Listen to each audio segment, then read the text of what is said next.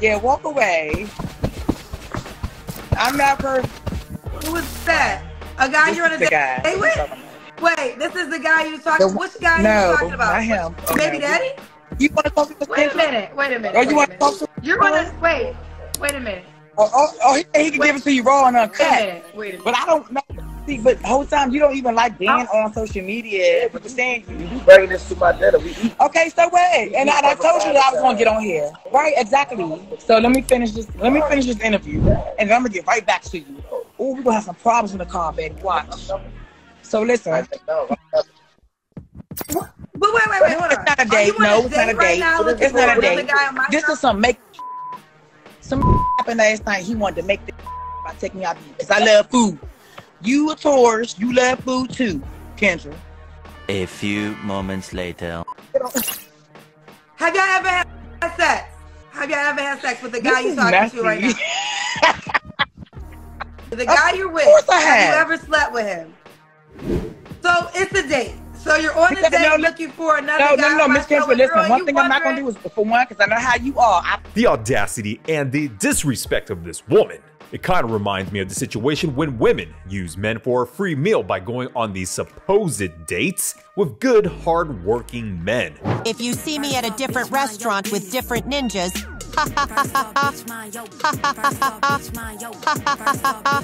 a date with somebody for the first time is not like a date for somebody for the first time 20 years ago. Right. And you not gonna pay. What you mean? You invited me out and you can't pay? Call your because you broke and you ain't got no money. It's crazy.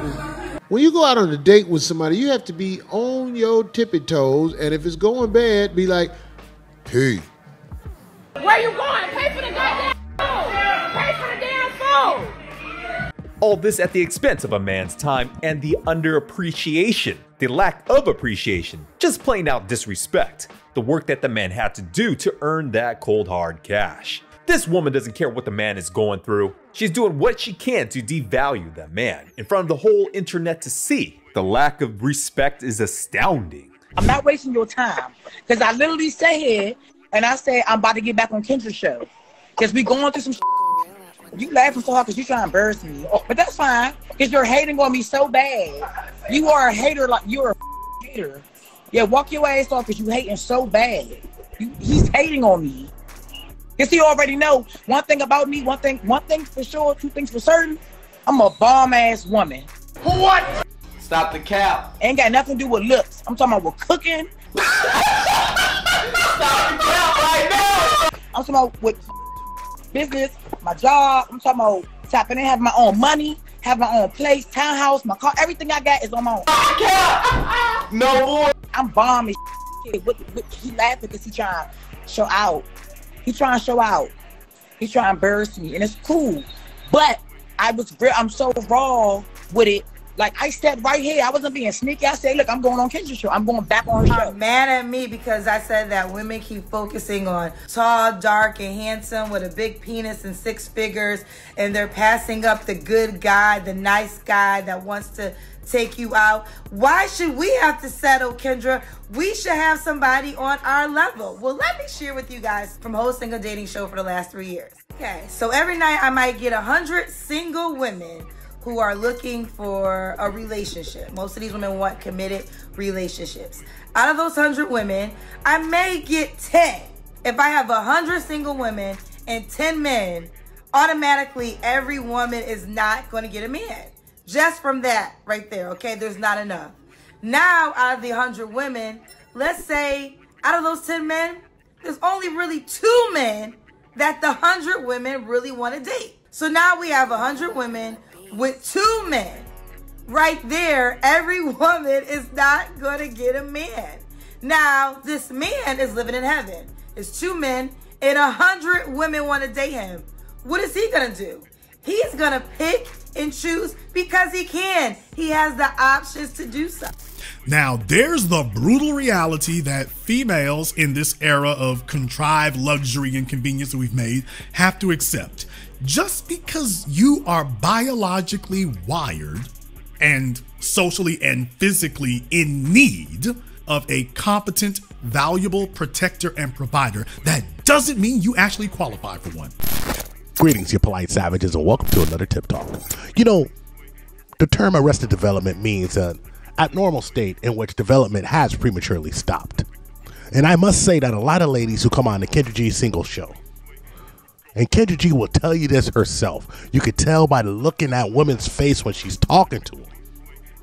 A lot of folks are suffering from arrested development when they come in. You see, you get to see all the typical modern woman tropes. Oh, I'm a boss babe, I got this, I got that, I bring this, I bring that, saying all the things that dudes don't really care about when they're selecting a mate. I mean, you have women on there who said they're big bones when they're really just overweight. You have women literally out on dates, calling in, trying to find someone while they're out on a date with somebody. I mean, the bottom line is this show is an absolute hot mess. It is, and it has become a nighttime soap opera, PM drama, a reality show.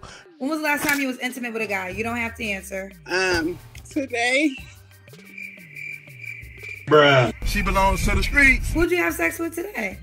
Somebody that I'm dating. So you looking for more people to date? No, I'm looking for Mr. Right. You had sex with a guy today that you're dating. So why can't this guy, what's wrong with him to be your boyfriend? Nothing. He haven't asked me. Then why are you sleeping with him? Because I was, I have needs. Oh, you told us you didn't have to. Wait, you didn't have to. Wait, who was that in the background? We saw a guy. Who's that in the background?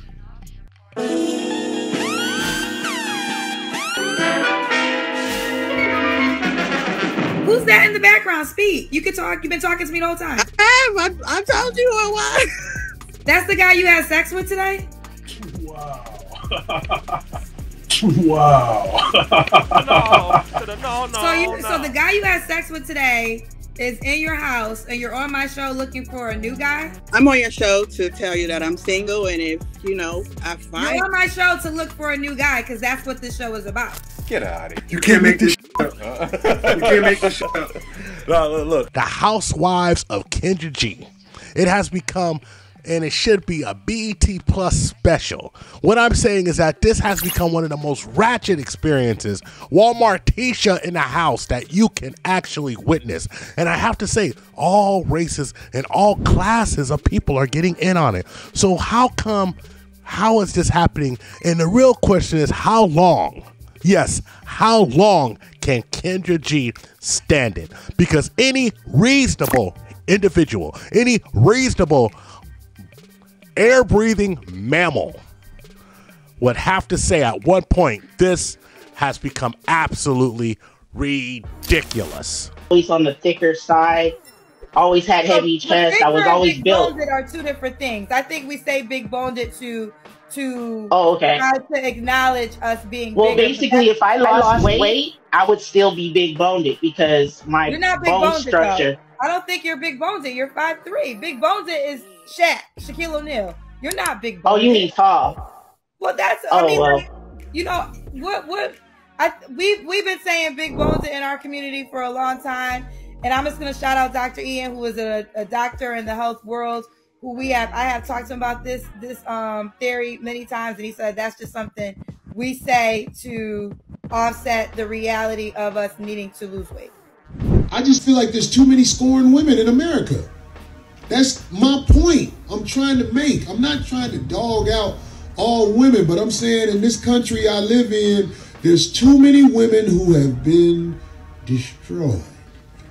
Number one demographic on my show, which happens to be single moms. Single moms that are now looking for a different type of guy than their child's father. Because a lot of women, they usually focus on the outward characteristics. He was tall, he was attractive, he had swag, he had money, I had a baby by him.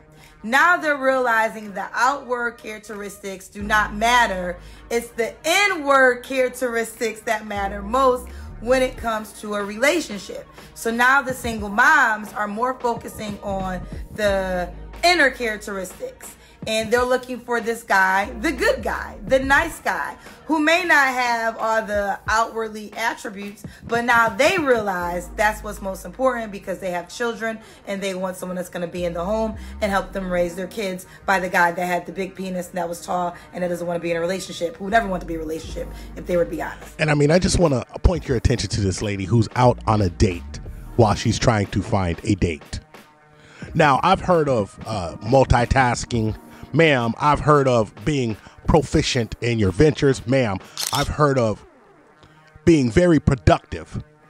But the fact that you think it's okay, that you're sitting here talking to this man at dinner because he had to make up because last night was bunk. And these are the situations which make men run. Make men absolutely run. And we haven't even talked about the absolutely delusional single mothers that go into the Kendra G show and have a list of demands and then don't understand that, hey, you're asking for so much. What are you delivering? And these situations come oh so clearly to the average man. When you're looking at it, you're like, listen, I would just rather avoid all of this mess in the first place than to deal with someone who's going to be ungrateful. I mean, what are single mothers really looking for? Just like Kendra G said, in most cases, and not all cases, they're looking for someone to be stable because they chose instability to have a baby with. They chose wrong to have a baby with. And if they do that, and if they happen to find this unicorn of a human being, which the men are going to call him something else out there, they better be grateful, thankful. You should drop down to your knees and thank God that someone is actually going to come and assist you in your ventures. But you know, the ethos of the modern woman is that, oh, I can't do 50-50. I'm just going to do 100% by myself. Stupid. Mathematically, I want you to think about that. And there's a list of great stepfathers out there. I mean, Shaquille O'Neal's father, Sarge, did a lot for him. And Shaquille O'Neal speaks to that man with reverence. And he, you know, he raised a giant of a man, a giant in business, a giant on a basketball court. So, of course, there are situations where this is an honorable thing. But the honor must be given from the woman to the man in this choice. But of course, the modern women out there, the women in the comments out there, what are they going to say? How dare you? They won't even respond to what you said, but they'll tell you about you. I know a who got a baby by he met and got pregnant by him that week. All the abortions she had, she kept the baby of this one. She kept that baby out of all of the ones she killed. And I'm like, do you realize your legacy of what you let pass through your body and what you blocked and yanked out is still playing on you in life? Do you even think about that? Like I'm saying, like it'd be a whole bunch of scorned women. They don't realize that most of the shit is happening to them, they brought on themselves. That's all I got for you, you polite savages. Like and subscribe, hit us up on all social media networks. And as always, ask yourself one burning question. Can you handle the tip? We're out. We found true happiness.